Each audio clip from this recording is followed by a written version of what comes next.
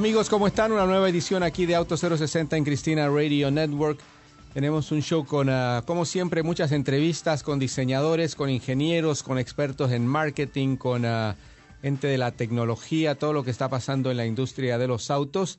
Esta semana tuvimos una experiencia muy agradable, seguimos con los viajes, estuvimos en California, en Napa Valley, para ser más exactos, con el grupo de Volkswagen, que nos ha presentado toda su línea nueva para el 2014. Tienen grandes novedades en cuanto a nuevos motores, un nuevo motor 1.8 litros con gran potencia, que cada vez es increíble lo que hace el grupo Volkswagen. Tiene 40,000 ingenieros en todo el mundo, más de los que tiene la NASA, así que imagínense todo lo que puede producir una fuerza de trabajo como es la de la Volkswagen, con 40,000 ingenieros. En este caso el grupo, la marca individual de Volkswagen, nos han presentado todas las novedades que tienen, sus modelos más recientes.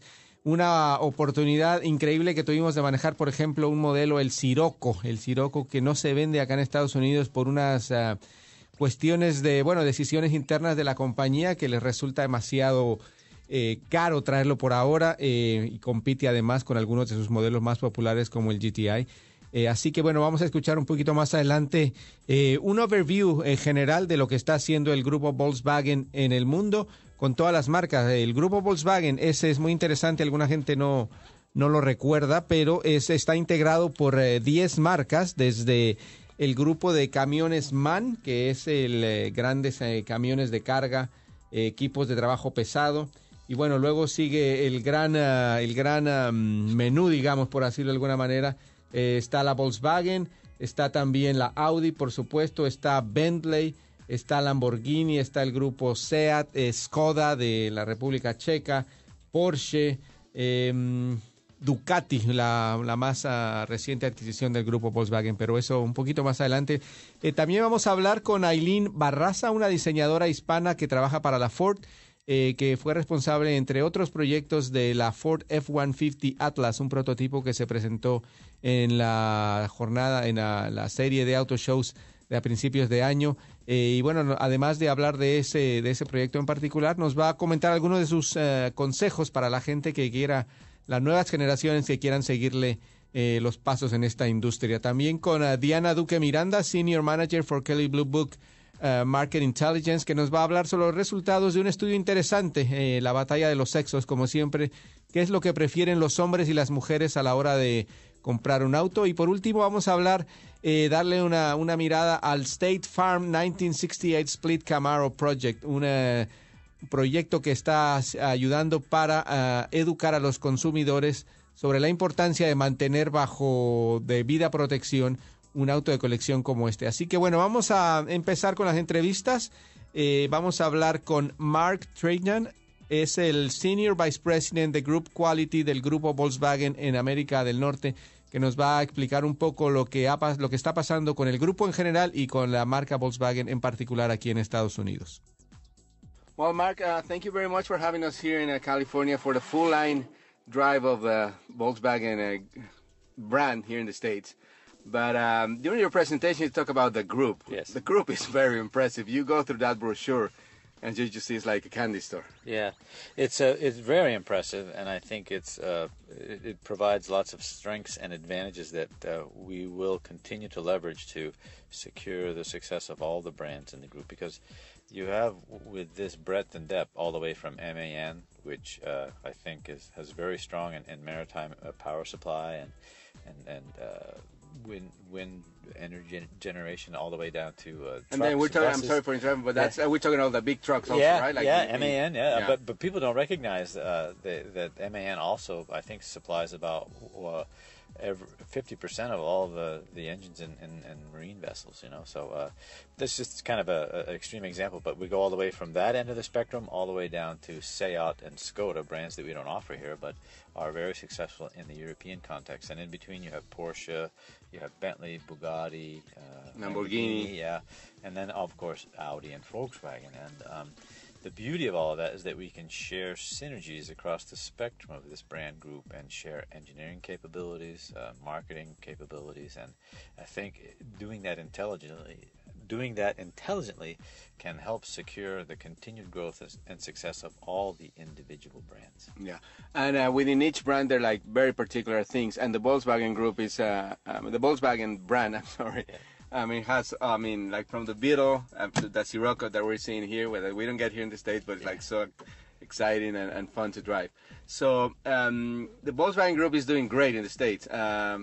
Particularly the last 4 or 5 years? Yeah, I think it's a result of the focus and commitment that the group has made to this market, because the group recognizes that there's still a lot of growth potential in the U.S., and we want to realize that, because it's not just an element of pride, a factor of pride, but it's also business success and the revenue that can be derived to make money and send to Wolfsburg. Yeah, and tangible examples in the Volkswagen brand are the Jetta and the Passat, as we talked about earlier. Those are two cars that were conceptualized, developed and engineered with the U.S. market interest in mind. Yeah, you were talking about all the resources that are here in this industry in the U.S., surveys, studies, companies that do testing, not only the manufacturer but also independent, the insurance and all that. And that gives you an advantage, or like at least more information to be more competitive, right? Exactly right. I mean, I think it was Dr. Wintergren that first recognized that, and I give him credit, because there's more transparency in the U.S. market than there is in any other market in the world. And if you've got J.D. Power, you've got Consumer Reports, you've got longer warranties. Some of the emission warranties go up to 15 years, and just a much more higher level of consumerism, if you will, to use that term. And if you harness that correctly, you can gain insights and this voice of the customer, what I call, that you can apply to all markets. We're not that different from the market. Yeah, people want value and quality for their money, right, basically, anywhere in the world. And they want ease of use. They want understanding, intuitive controls. The things that a customer is seeking out in China or in Central Europe is not that much different than that in America. Yeah, exactly. So Volkswagen again has been on a roll. I mean, a lot of new products in the past 4 or 5 years. And then what's in the near future? Because you have a plan to go to 2018. You're aiming to become the #1 manufacturer in the world, among other things. So what's in the next 5 years for Volkswagen? Well, in the Volkswagen context, right now we're in the process of securing the growth that we've realized in the past couple of years, making sure we've got absolute bulletproof quality, making sure we've got really sharp and successful dealer partners in our network that can support a real premium and positive customer experience. And then we'll continue to tweak the strength and depth of our product portfolio. You'll see additional new products that compete in segments that we don't currently compete in. I can't give you any more specifics right now. Really? but you can sort of figure that out. But yeah, we're going to continue to build on the strengths we have today and add to the product portfolio so that we can grow the success of the brand here in this market even further. Yeah, and you were talking about how quality, how important quality is for you and for anybody. I mean, like nowadays, nobody can afford to put a bad car in the market. I mean, it gets killed and like you lose money like crazy. Right. So, I mean, that's one of the things that you have to, in the next years, like getting more people into the cars and loving them, right? Yeah, and there's so many different facets to quality that we have to focus on every one. It's not just about the reliability, does something work or does it not work, but also this softer aspect of quality. Is the design intuitive? Does it feel right? Is it attractive? Does the car heat up quickly when you start it up? Is there good throttle response? These are all aspects of quality that we continually focus on with laser-like precision, if you will, because it's that consistency that you need and will need to be successful here in this market and any market. And that's one of the strengths of the brand and the group, I think, is that we're able to deliver on those aspects of quality. Yeah. So going a little back to numbers, Volkswagen here in the U.S. hit the peak in the late 60s, I believe, like just under 600,000. Yes. And then it went really down, like in the mid 70s. Like, basically, not disappear, but like there wasn't much going on. Yeah. And now you're pretty much back to those peak numbers of the late 60s? Yeah, and I've been with the brand now for, from a retail and wholesale perspective, all of those 40 years that you Up mentioned. and down. Yeah, and those peaks and valleys are a result of a lot of factors. Some of those we created ourselves through our lack of focus and our lack of commitment to this market. But those are times past. I'm here to tell you today, we've got rock-solid commitment to this North American market. And you can see that in the billions of dollars of investments that we've made in Mexico, the U.S., and Canada, and the billions that we have planned to continue to invest in this market. Yeah, so you're going to be busy for the next 5 years at least. So and then beyond that. Busy is a good thing, because if you do it right, it leads to success. Yeah, and we're going to be busy here because you have like about 50 cars here for us to drive, from the Sirocco to the new Beetle. The Beetle, basically, that it was the 10th million car built in Puebla, right? Yep, the Beetle GSR was the 10th million car in Puebla, and again, it speaks to the investment in this market because Puebla is such a fantastic facility. It has such a rich and deep history, and as I said earlier, people don't realize it's the largest automotive production facility in North America, right there in Puebla, Mexico. Well, excellent. Very good news from Volkswagen, and thank you very much again for your time and the opportunity to drive all these fabulous cars here. You are very welcome, and I hope you have a successful day enjoying all of these wonderful nuggets that we have. Thank you. All right. Y ahí estamos. Esa fue la entrevista con Mark Turgeon, Senior Vice President de Group Quality de Volkswagen Norteamérica.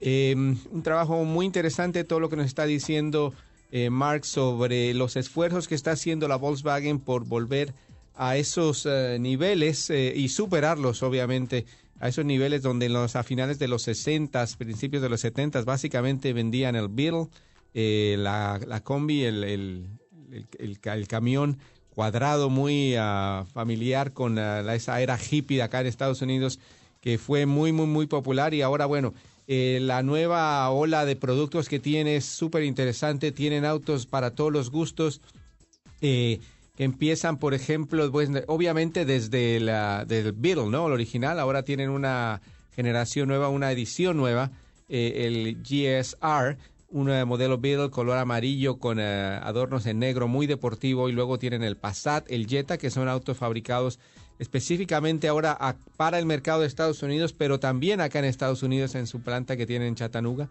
y están teniendo mucho éxito con ese modelo. También tienen la T1, tienen la Touareg, las SUVs pequeñas y mediana del grupo. Luego tienen obviamente el EOS, el convertible de techo duro, que además tiene la curiosidad o la calidad de ser el único con techo corredizo. Así que bueno, toda la línea Full Drive de Volkswagen 2014 desde Napa Valley. Vamos a colocar toda la información en nuestra página de facebook.com/Cristina Radio y facebook.com/auto060 para que la tengan a mano y la disfruten. Y cuando regresemos vamos a hablar con Ailín Barraza, una diseñadora hispana de la Ford Motor Company.